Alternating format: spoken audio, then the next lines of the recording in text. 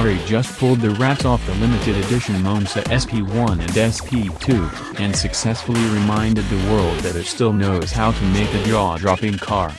We saw the supercars and learned a few details about them earlier today when someone posted pictures on Instagram from a private Ferrari event. Now we have all the details and official photos from Ferrari. Providing the thrust is the most powerful engine Ferrari has ever built for a road car. It took the 6.5-liter V12 from the 812 Superfast and eked out a few more ponies to get it to 809 horsepower and 530 pound-feet of torque. Ferrari says that's good for a 0-62 run in 2.9 seconds. Oh yeah, there's no windshield either.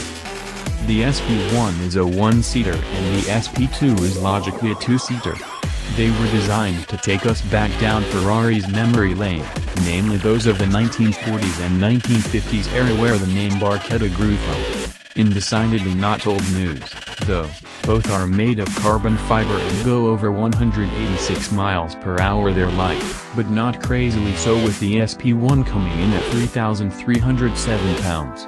The pair are also part of a new segment Ferrari is calling Icona, which, as you may have guessed, translates to icon. Ferrari thinks it solved the windshield delete issue too.